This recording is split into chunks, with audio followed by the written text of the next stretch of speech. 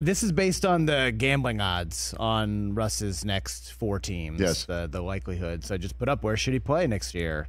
Patriots, Steelers, Falcons, Raiders. Steelers are the favorite. And it's pretty split, actually. Raiders 30%, Steelers 27%, Patriots 26%, Falcons 18%. I just don't. I'm sorry. I don't see Pittsburgh doing it. I don't see him doing it. But for $1 million, what does it hurt to have? It's not the money. To have a 3-way It's competition. not the money. I know. It's not the money. Mason Rudolph is a free agent. He would have to come back. But Right. It's not the money. it's just the principle of where. And it's not just that. Like, what if Russ signs, right? Gets beat out by Kenny Pickett. Then his career's over. Right. So why would he want to sign in a spot where it's a running of a risk of being over? If you don't think you can beat out Kenny Pickett, It's not that your you don't career's over think, anyway. You don't think, you don't need. Why would you want to sign somewhere where we're going to put you in a competition? Unless that's the only you sign option. there because good Unless good that's the defense, only good coach, option. good weapons. Unless that's the only option. He wants to go somewhere like Baker, where it was a competition with Kyle Trask. And then Baker gets his spot, and there's Evans, and then there's Godwin, and then there's Rashad White, and then there's that defense, and there's that coach. Isn't that what Pittsburgh is? Right, but there's no Kyle Trask. That's Kenny Pickett, a first-round pick from a couple years ago that they're going to put their thumb on the scale. They want him to succeed. Kyle Trask is better than Kenny Pickett, right? I don't know where you get that one from. We haven't seen Kyle Trask play in like 3 years. But I've seen Kenny play. Back on the Rich Eisen Show here. We're just having a conversation. Our radio audience just returned. We're having a conversation about where Russ is going to wind up. And our poll question right now, has the Steelers winning it right now, or the Raiders are winning it right now? Raiders are winning it. Now, that one makes sense to me. Close. That one makes sense to me, Yeah. where he's going to be placed in a competition, where I guess, With Aiden O'Connell. yeah. But why would he sign somewhere and then all of a sudden it's like, hey, Michael Penix, the job's yours. Right? Yeah. He wants to go to a spot where it's like, that's your gig. You have the gig. It's your gig. So is he going to wait till after the draft? I have no idea how this is going to play out. I have no idea.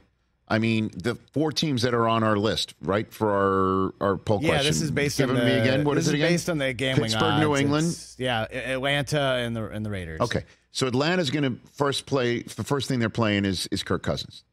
Seems like it. Okay, that's the way they're Florida's going to play that one out. Kirk's moving to Atlanta. Oh, So. I saw that. So they're playing they're playing that one out. Yeah. So that's going to take a few days. Pittsburgh, I'm telling everybody, what I heard again at the Combine and what everybody's talking about is they love Pickett. They want to see what he can do with a full season where he's healthy and he has an offensive coordinator like Arthur Smith. They might add a couple pieces and go to work. And bring in Mason Rudolph to have maybe a healthy competition amongst guys that everybody knows and knows the system and knows the city and knows the building and knows everything else. I don't see them just saying, even though Russell Wilson is dirt cheap, to say, come on in, Russ, and we'll throw it. Now it's a 3-man competition. And why would Russ want to go to some place where it's a 3-man competition? The Raiders are, okay, he's in the division. He can go to Denver twice and beat him. That's not a bad choice right there at all. Certainly if they take somebody like, say, J.J. McCarthy or Penix and say, well, let's give you the year off plan. Russ has an opportunity to throw to Devontae Adams. Okay, I'd be up for that. You know, going to a spot where Antonio Pierce has got the building where exactly the way he wants him. Josh Jacobs coming back? I don't know about that. The running back market, we'll talk about that. There's a whole...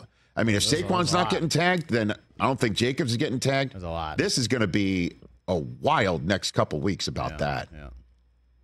So, I don't know. The Raiders are something I'd be interested in if I'm Russ, just off the bat, about everything that's gone on there and what I can do for them there. Bruce Feldman coming up in studio.